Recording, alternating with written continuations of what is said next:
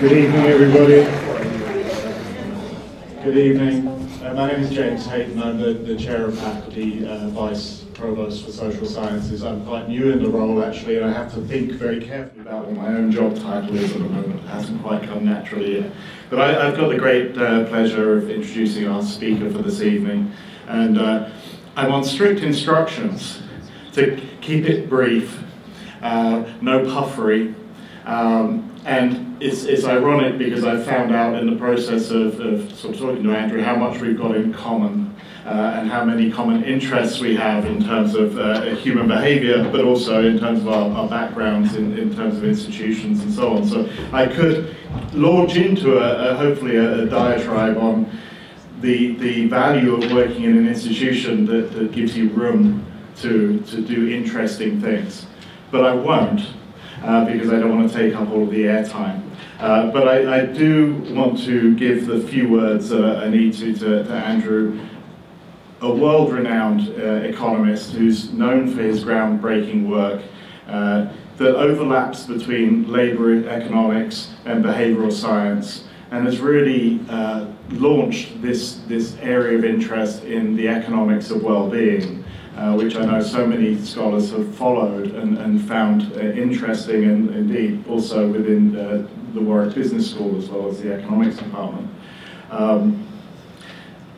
He's been a professor of economics and behavioural science at the University of Warwick since 1996 and has consequently made significant contributions to our understanding of the relationship between work and happiness, the determinants of job satisfaction, which is another area we have an interest in, a common interest in, and of course the economics of mental health. His work is very highly regarded, not only for the empirical rigour, but also the implications that it has for public policy and of course for individual well-being.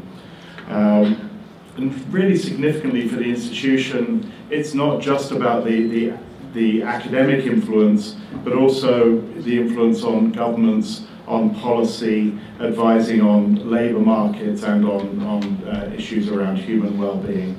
And so I think that we have great pride in our colleagues who are able to make an impact, not just intellectually and as academics, but also on the field of practice and policy. It's of significant importance to us as an institution in terms of making our impact on the world. So thank you, Andrew. Please welcome Andrew Oswald for the discussion around societal unhappiness and the uncertain future of democracy. Whoever said it was a dismal science, Andrew?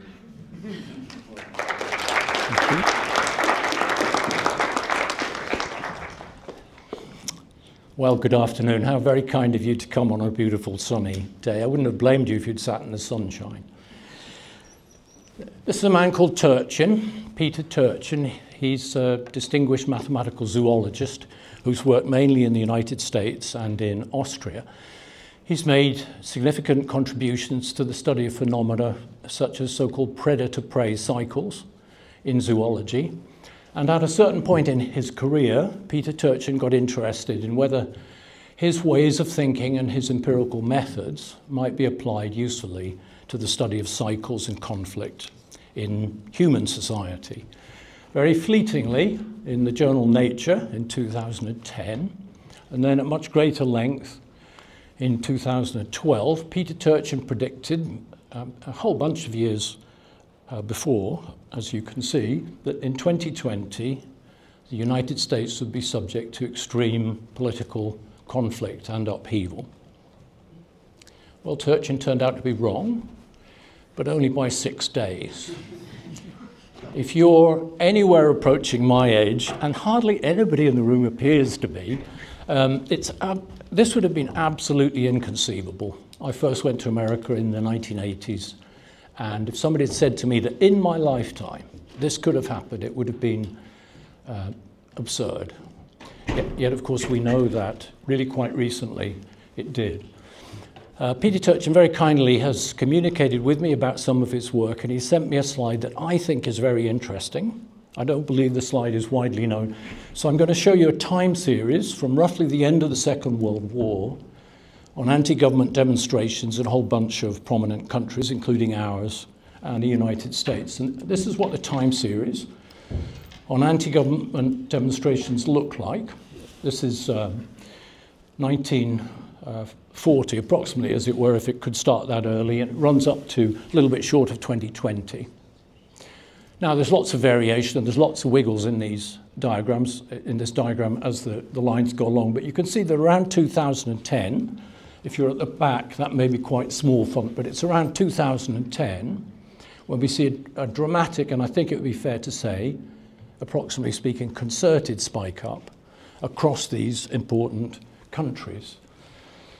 Now, Turchin's work emphasizes a number of causal factors that created those spikes, and I'm afraid will almost certainly impinge very, very seriously on the lives of everybody in the room, but particularly the younger people. He emphasizes inequality as a risk factor for conflict and revolution.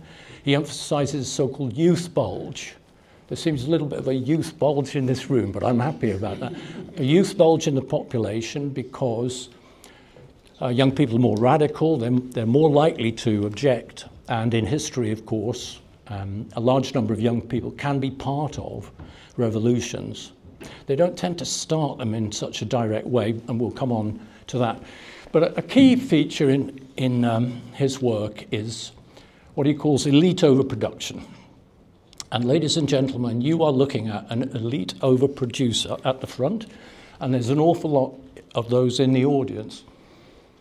And the term means just exactly what you might think. That is, he worries that, and his equations support this, of course, that we're filling up society with lots and lots of people who believe that they are select elites, and they've done these exams, but that ultimately there won't be the wages that they might aspire to, or the positions that they might hope to attain.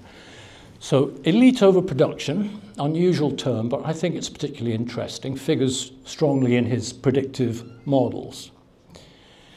So let's think about the United States. I have a William Hill betting account. I don't know whether the chair of economics, who's in the front here, has any idea I have a William Hill betting account, but I mainly use it to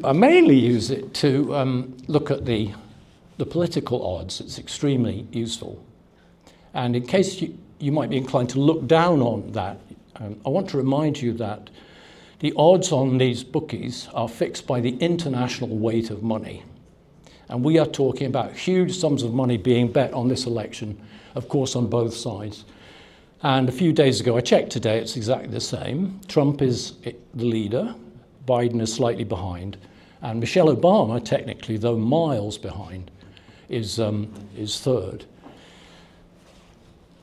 Behind that lies a fascinating, to me, Gallup survey in 2020. I don't know how many people here have ever heard of this, but for some years, not since 2020, this is the last year, what man you've heard of anywhere in the world do you most admire? This is a random sample of Americans. Can you guess? It's that man. That's the majority view. That was the majority view in 2020 of the most admired man they felt in the world. Another really, I think, terribly interesting survey is done by Chapman University every year. Not many people know about this. And it presents a random sample of Americans, not that big a sample by my standards, maybe 2,500, but the sampling seems to be very carefully done. It presents a random sample of Americans with a whole list of things. Tell me which of these you're very afraid of. Okay, and they get to choose. I doubt if you could guess what comes as their top fear. I could not. And I think it's a tremendously evocative and interesting insight into American society. High up is nuclear war. You know, these people are not crazy. My family becoming ill, international terrorism. But the thing that comes top of it all, in Americans' greatest fears, is corrupt government officials.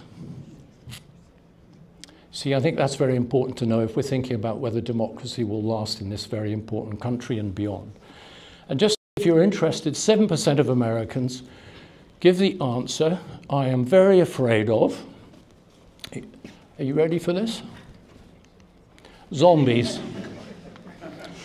Now, initially I clipped in, sort of for local colour, you might say, a nasty, frightening movie picture from some zombie. But this one, I thought it was too depressing. But these little girls caught my eye, and I couldn't help thinking that the young lady in the middle could imagine a speech bubble coming out. Why on earth did my parents put me in this movie?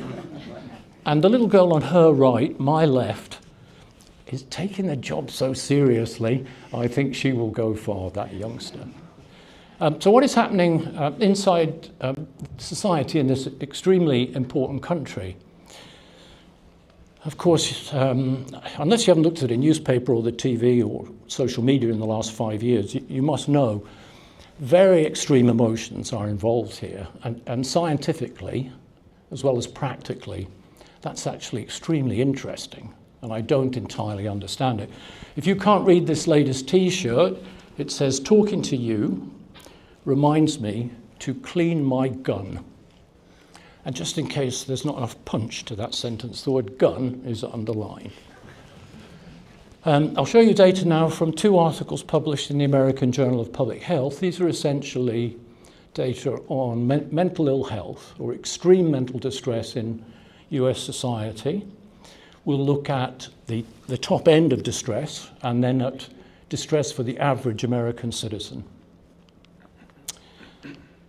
So this is based on about 8 million randomly sampled Americans. This comes from something called the BRFSS data set run by the CDC, the Center for Disease Control.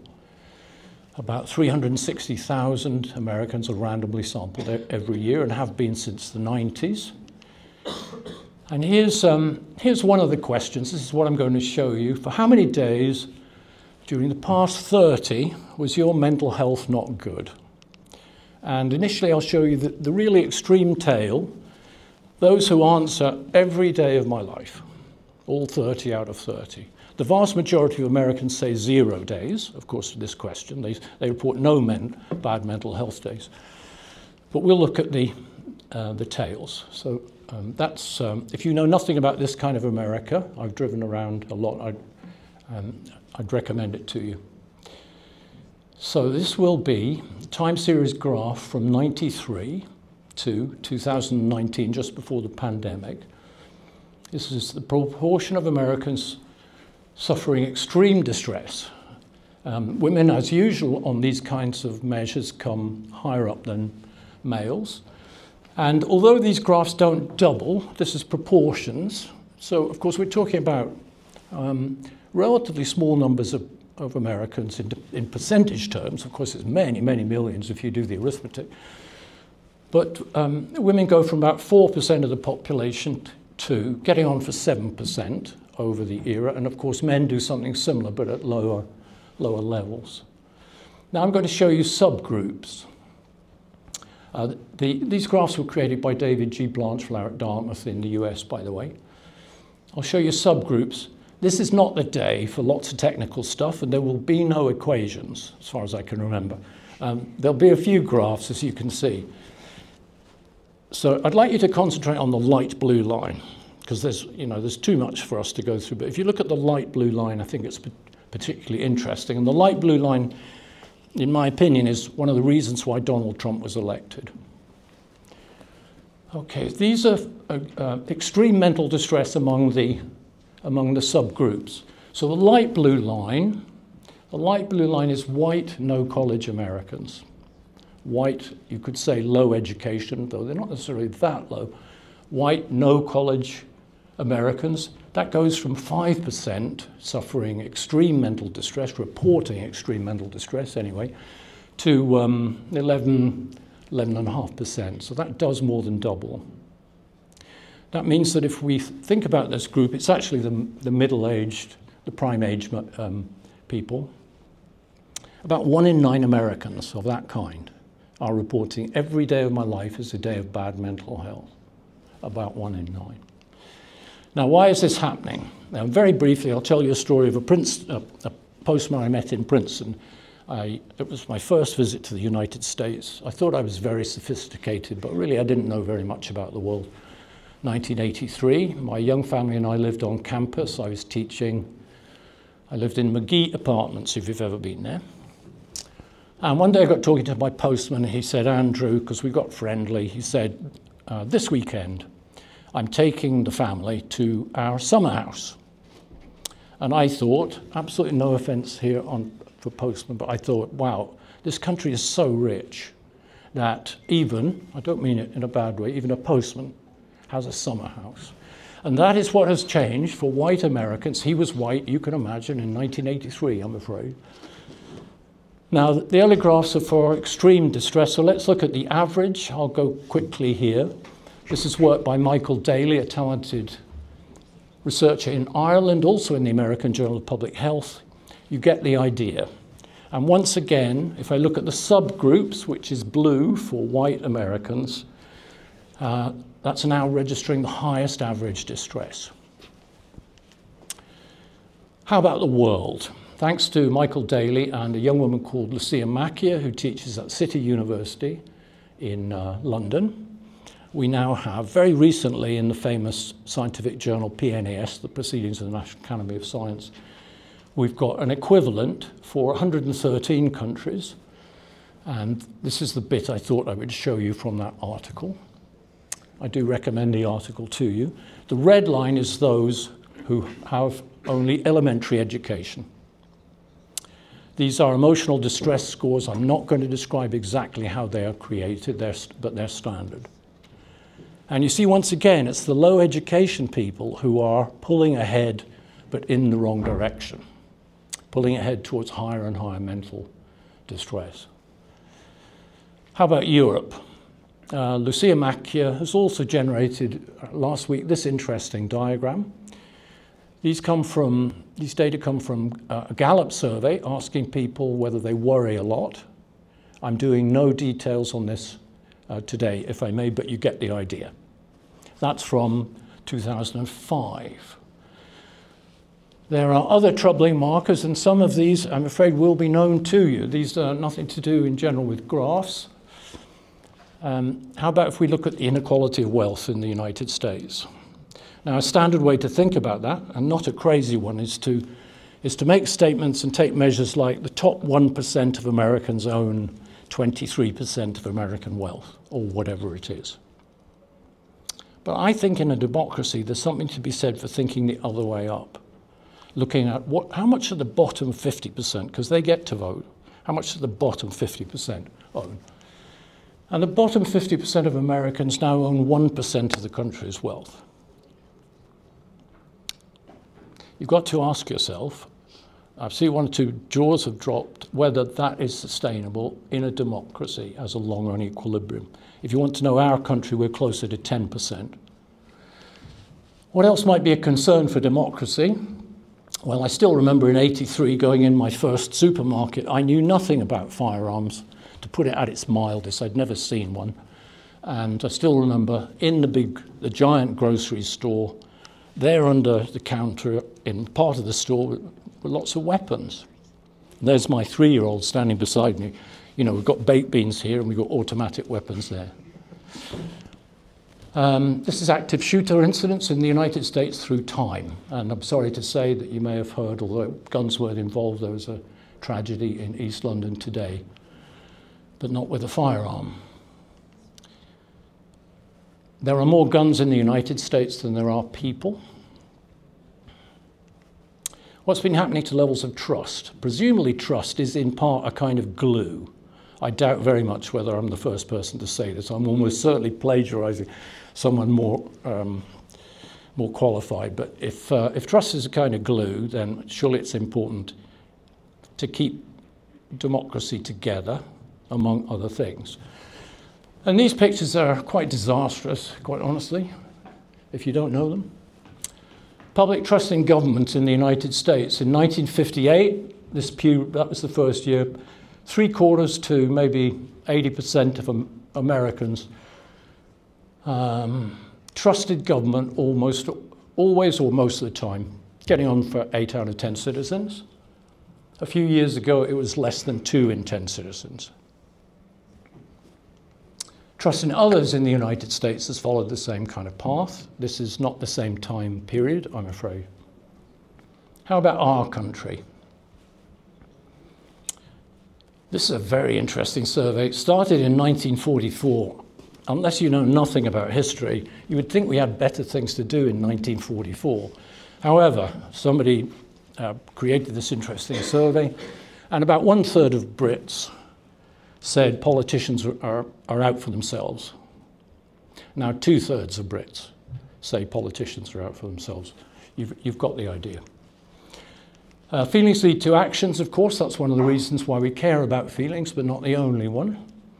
And here I give credit to my colleague Michela Redoano in part.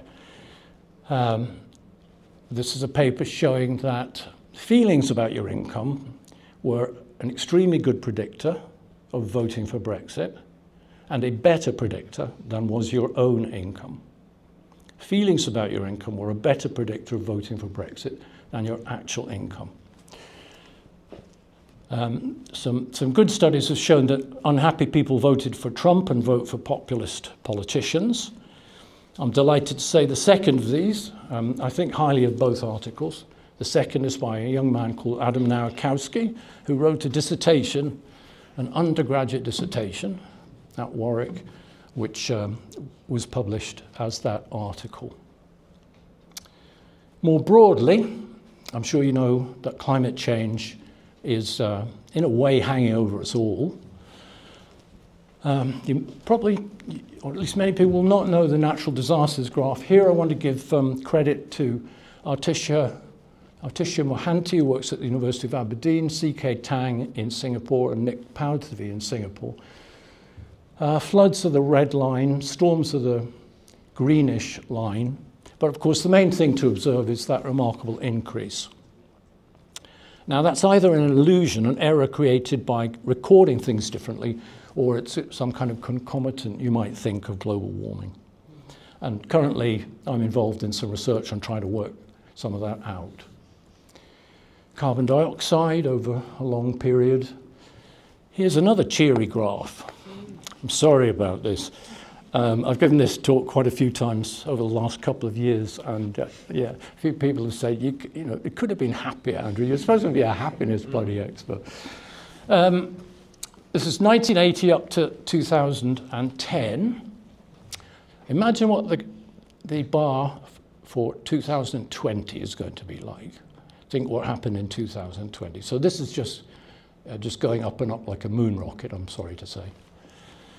Price inflation, and it's important to recall, here we're fractionally technical for the psychologists and economists in the room, but we know that there's a tremendous asymmetry in how people feel about gaining income and losing income. Of course, I like to be richer. People like to be richer, and that's what the data show. And the data show that, although there's a big scientific debate that I won't go into, that probably it's concave. In other words, if I give you more and more income, you get happier but at a slower rate. But loss aversion is that going down is incredibly painful. If you care about mathematics, you can think about it as a non-differentiability going down. Lastly, last time I gave this talk, there was no slide on AI. All of these pictures are fake, by the way. This is not Donald Trump being arrested by frightening-looking black-coated men. And the reason I put this in is that about 3 days ago, I had a long conversation with a international security expert, and that person, you know, I was chatting, and I said, I'm going to give a talk on whether democracy will survive. And that person said, well, the main reason is AI, isn't it? And I thought, do you really think that? Yes. The person explained to me what they know, what a lot of the public don't know, and I don't know very fully about what AI can now do. But that's another risk factor. Let me think about drawing to a close here. Of course, you'll appreciate this is a non-technical talk, and I'm interested in hearing what people think in open discussion, so I didn't want to drone on too long. I've talked mainly about the US and the UK, although we have seen some data from other countries, but you'll be aware that similar trends seem to exist in a lot of prominent nations. In my opinion, democracy faces severe difficulties. I never thought I would say this in my lifetime. We have extreme dissatisfaction among some citizens, probably not the people in this room, probably not the people that you go out to the pub with or have at your dinner parties. And of course that disaggregation or separation that we see now in society, that's a problem. Because the Brexiters don't talk to the non-Brexiters, the Trumpists don't talk to the Democrats, and so on. Really a remarkable loss of faith in politicians. And quite honestly, I'm not sure we can be blamed for losing faith in politicians, given what we've seen. But surely that's deeply corrosive to the lastingness of a democracy. Inequality of a very deep kind, and I'll come back and say one other thing about that. Climate change, of course, infectious diseases, inflation, and lastly, the threat from AI and images that getting us to believe things that are wholly untrue, and it will be impossible for us to tell. Impossible. Now, non-democracies face a lot of these problems, but of course they have ways of reducing the impact in people's minds, the believability of them and so on in people's minds. They have ways of doing that. So what's the outlook? Did I skip one there? What's the outlook for our grandchildren? This is one of mine, his first encounter with a substance known as candy floss. If you type children and grandchildren of the world into the web, which I once did, you get some fantastic pictures like that. And I have to admit that the lower photograph is orthogonal too, has nothing whatsoever to do with the subject of this talk. But when I saw it, because this is the Bee Gees, in case you don't know, the Bee Gees, all the young people behind you have no idea what I'm talking about. When I saw this picture of the Bee Gees, I thought, yes, that is what my haircut looked like when I was 20. Let me give you a personal conceptual point and then summarize very briefly and stop. I think the deep issue, this is my view, maybe many other people have said this, I don't think I've heard them say it, it's a very simple point you'll see, probably many people have said it. I think the really deep issue is the following. The age-old sources of wealth, where prosperity came from, were all over the UK and all over the world. We pulled wealth from the sea, we dug it up in big chunks of different kinds of substances, we grew it in the fields. Although it would be false to say all of those resources were completely evenly distributed, it would be false to say that. They were very substantially widely distributed. The coastline, of course, is long. There are fields everywhere. All sorts of different minerals have been dug from within different parts of the UK. That's the age-old sources of wealth, but here's our problem. The new source of wealth is not widely distributed. It's extremely concentrated, not just in clever people, but it is concentrated in outstandingly clever people. In case you don't know, the personal wealth of Mark Zuckerberg is slightly over 120 billion US dollars. I don't see how this can change, and therefore I don't see how we can stop vast increases in inequality going on and on to a point that I can't visualize. I can't visualize society at the end of that in 50 or 100 or 200 years. But the key thing is today's wealth is not pulled from the sea or dug. It comes from the clashing together of elite people's brains. And that is, in a sense, it's highly unequal. The fruits of that are intrinsically highly unequal. So that's a kind of generic point or generic worry that I have for the future. We have to ask ourselves, are these kinds of patterns that we've seen, and the patterns particularly in trust for our country in the United States, are those patterns consistent with a sustainable democracy of the kind that we have seen?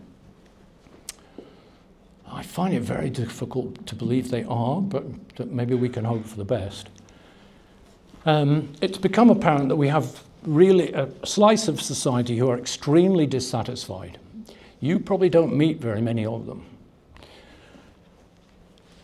They're angry, there's frustration, there's fear, there's resentment. This is why Trump's probability of being elected was underestimated, in my opinion, though I had a bet on that to happen personally. And similarly for Brexit, which I also made a small bet win on. These groups tend not to reply to representative sample surveys, so that is a problem. We've learned about that difficulty, but it was for a while it was difficult to realize that that group, the really extreme group, existed. As a young economist, I went to this place and I was taught, whatever you do, Andrew, you do not study feelings data. You do not study data on what people feel.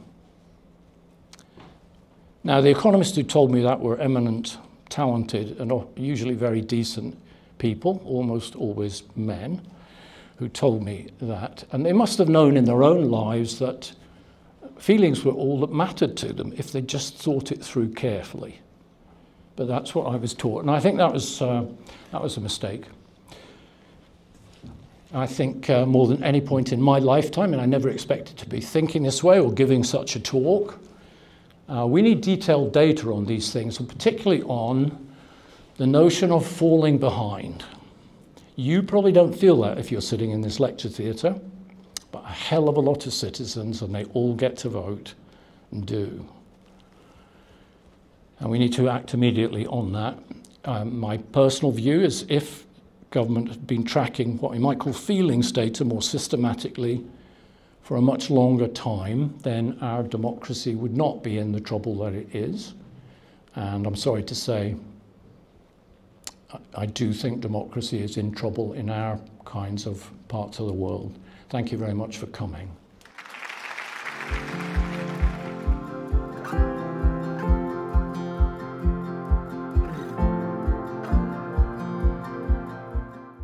Okay, I like the spirit of your question. Unfortunately, most of the first sentences weren't correct. The government now tracks data in this country on 4 measures every year and has done. David Cameron was a big supporter.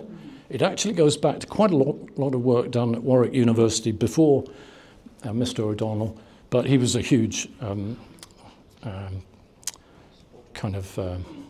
anyway, he was hugely important in the middle.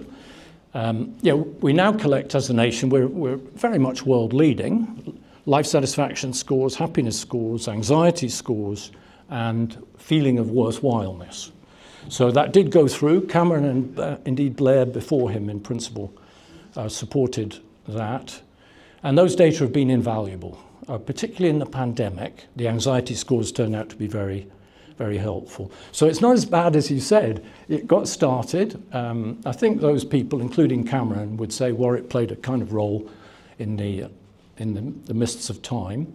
And many other countries have started to follow that. Well, governments are tracking the data. 3 days ago, I was at a big meeting where it was agreed that well-being data would be used as a key criterion. The so-called Green Book, run by the Treasury. The Green Book is the cost-benefit analysis Bible. That now has a whole section on how to account for psychological well-being scores, how to do cost-benefit in psychological well-being. So those are 2 things. The OECD is extremely keen on this. It's about to run a giant conference. I regret to say it hasn't asked me to speak, and that kind of hurts a little bit, but there you go. I'm over the hills so far they don't even see me. But anyway, some good people are speaking, and I'm pleased about that endeavour.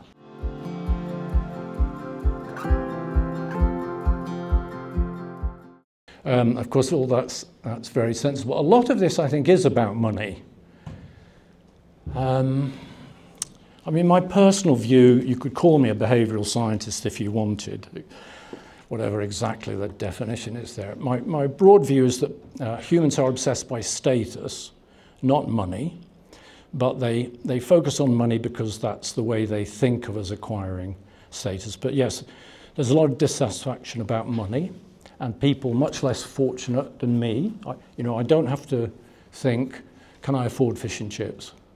I don't have to think that, and I'm a very lucky man, and some people, I'm afraid, do have to think that, and there was a point in my life where I had to think a bit harder, but not anymore. So your second question, I think, is about what we might do about it. And for those who don't know, there's Associate Professor Arun Advani in our department, a very talented man who's prominent in the media and really making a difference, I think, to policy making. And he argues for a wealth tax. Now, inequality of wealth is clearly, if you just think about it arithmetically, where the big bucks are, right? That is where the really big bucks are. I don't know what Mr. Zuckerberg pays himself per year, but I don't suppose he's too bothered really about what he pays. He's got 120 billion. So it's off and on through my life. I don't think you and I, this is the chair of economics for those who don't know, off and on I've been keen on the idea of a wealth tax. And then I think about how difficult it is, partly to get through the citizens. I mean, we can't even get people to pay tax on their completely illicit capital gains on their home ownership, can we? We can't even do that. People make £200,000 capital gain with no work whatsoever, and they think they should have it all without tax. So I think that is going to be difficult. I know Arun thinks that. Ideally, I'd pursue that if I could. I don't know how to make it practicable.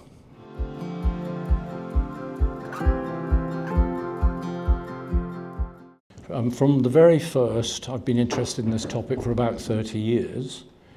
It seemed to me best not to ask people about why they felt this or felt that. Instead, I took a kind of econometrician's approach, if you understand me, a kind of statistician's approach. I thought, let's take the answers that they give about how happy they feel or their job or whatever it is, and I'll measure lots of other things about them.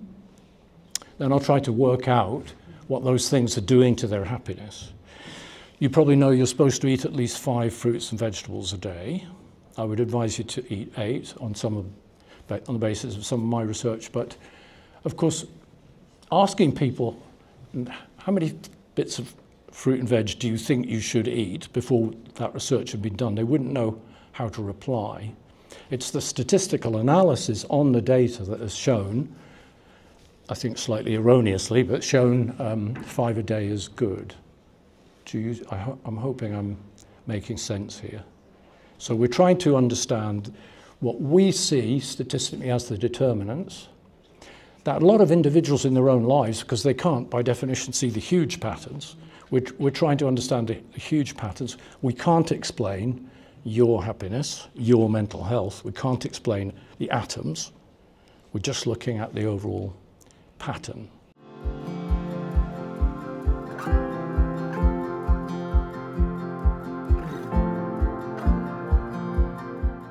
Well, I'd never close my mind to that, the idea that there's one deep driving variable, but I think that would be surprising. I mean, climate change seems quite independent as a system to almost everything else.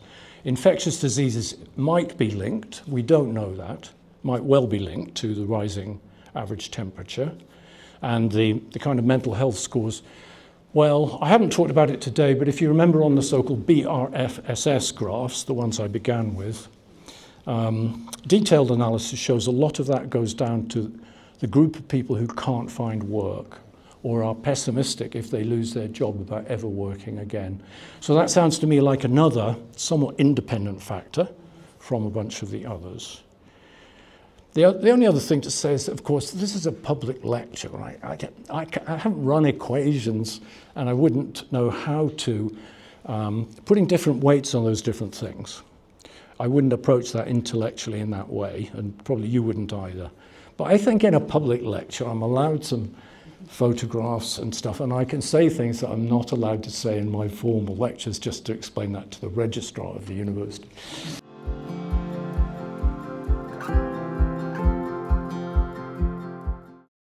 It would need another lecture to do social media properly, and a lot of people, of course, are keen to believe that social media is very bad. And you may have heard of really quite a talented guy called Haidt, H-A-I-D-T, Jonathan, I think it is. I did meet him once or twice, who's released a book which, of course, will sell enormously. And he was on the Today programme saying how terrible smartphones are. And I could imagine 2 million middle-class parents all being very pleased to hear that. My weighing of the scientific evidence for what it's worth is that we do not know that net social media is bad. We can certainly find some bad aspects and some terrible things that have happened. There's also a positive side to social media. Very large numbers of young people, especially now, communicate a great deal and get a lot of friendship support that way, in a sense that I never did, of course, in my generation. So you will hear lots of researchers say social media is a bad thing. But if you want to look up the, what's it called, the book review of Jonathan Haidt's book in Nature by a very talented woman, came out just recently, look up that book review, and she more or less says, just throw this book away. There's not enough scientific content. Now that doesn't make Haidt wrong. It just means that going on the Today programme, saying on the basis of some little spiky graphs, because that's what it boiled down to, that social media is bad, that's not good enough for real researchers. If you ask me which way is the evidence going, I would say the evidence is tilting in the negative direction. But we're not there yet, in my opinion.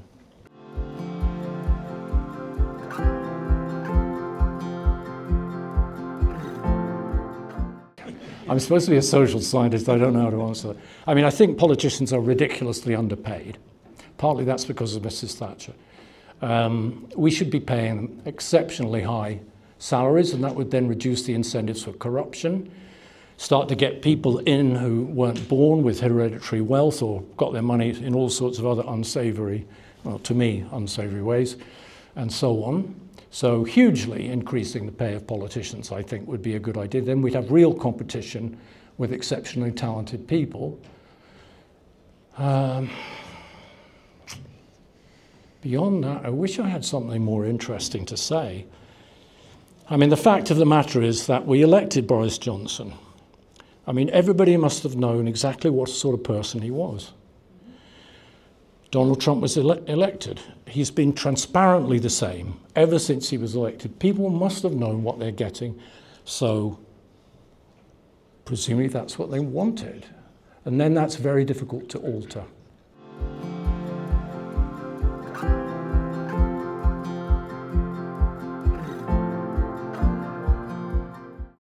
Well, I think that's extremely sensible, very clearly put, and I agree with you.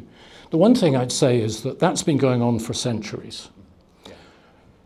I mean, it's routine that people see technical change, even including AI, and think we've never been through anything like this. But there's a reason why we don't make cartwheels anymore, and so on. So yes, new technology is deeply disruptive by its nature, but we've lived through those things. Think about computing alone many times. So I don't think that can be a very deep continuing trend that lies behind this, but it's certainly part of the initial stuff, and the early graphs from the American Journal of Public Health that I showed you helped us pinpoint the Americans who'd lost their jobs in manufacturing and were exceptionally dissatisfied, the Trump voters. So that was a potent force at that time in many parts of the US. Thank you again for coming, and I think we're done.